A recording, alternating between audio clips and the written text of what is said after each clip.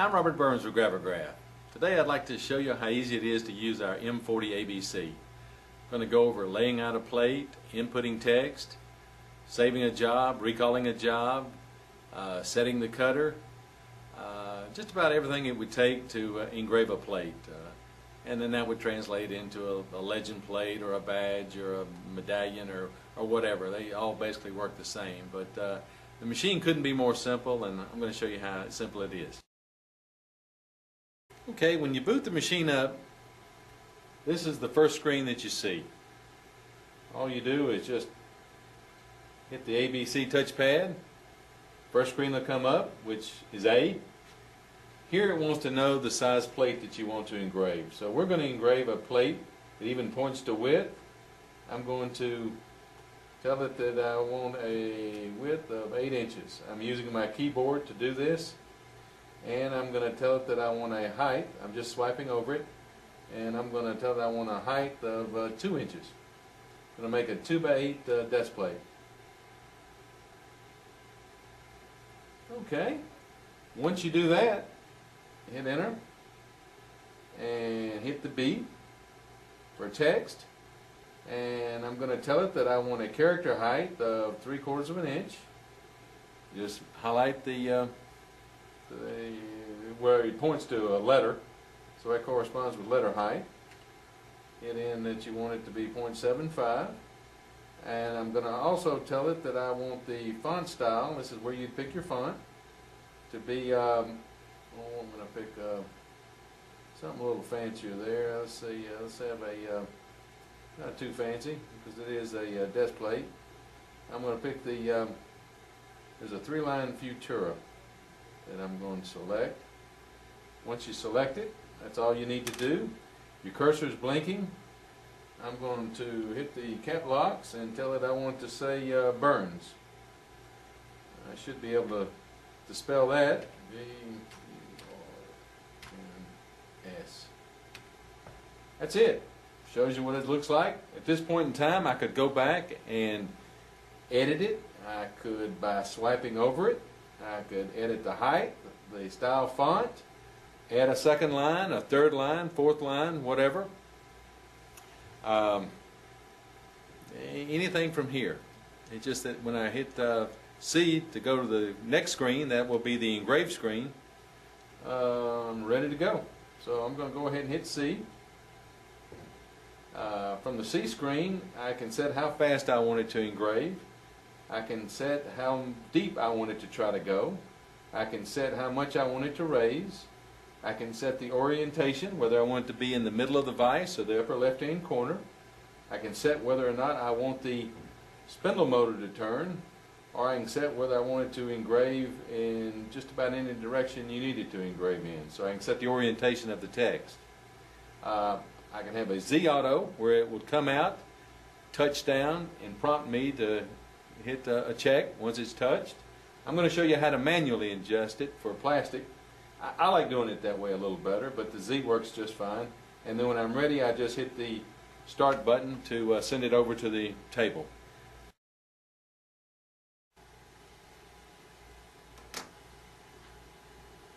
Okay, when you go to set the depth, your cutter is going to have a cutter head on it. So with the yellow handle screwdriver, actually it's a cutter head wrench, you would take the head off, and I would put it in the spindle here. Now you want it to go through, but not all the way through. Well, actually I don't want it to go all the way through at all. I'm going to tighten my set screw here with the black handle screwdriver before it goes all the way through, so I have nothing sticking out. I'm going to put my piece of material under what I want to up in the upper left hand corner, because my orientation was set for upper left hand corner and not center of the vise. At this point in time I would, a little awkward here, but I'm going to jog down over the material, and I'm just going to touch, before I do that I'm going to put my micrometer on the bottom here on 0. There's a little indicator. I'm going to touch Z, and I'm going to run it down until it barely touches.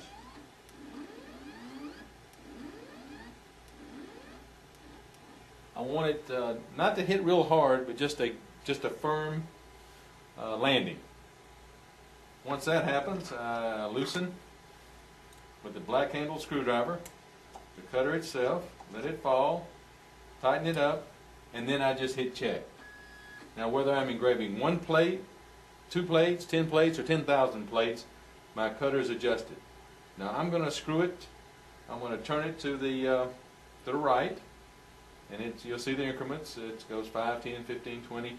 Now depending upon what you're engraving, it depends on what depth you want to go. So this is has a pretty thin surface to it, so I'm going to set it on about 3 thousandths and tighten my indicator. 3 thousandths of the cutter is hanging out the bottom. Start button, it beeps, and then I hit the green button on the engraver itself. The beep lets me know that the job's arrived. Hit start, and I should be good to go. And a little vibration. Now it's making a little mess. A chip removal system would have been nice, but I'm using just the regular depth nose that comes with it.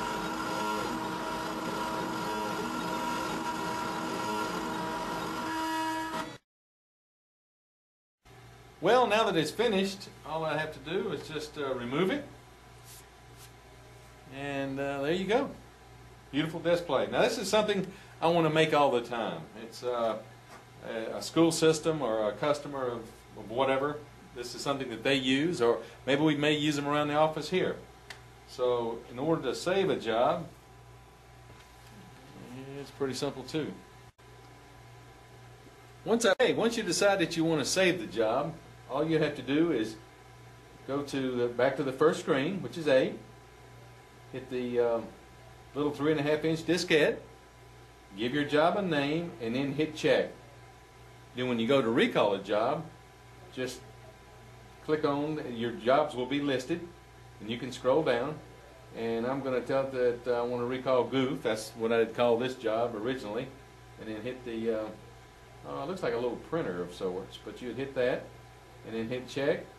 Now it'll warn you that you're replacing a job, and if you want to replace it without saving, just hit check and it recalls the job.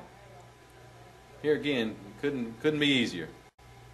Well, I hope you found this informative. If there's a more simple to use engraver on the market today, I haven't seen it.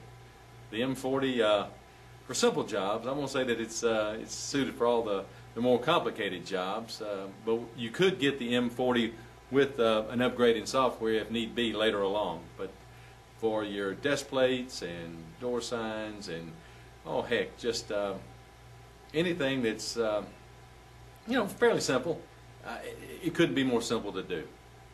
Till next time. Thank you for watching. For more information, please contact us today.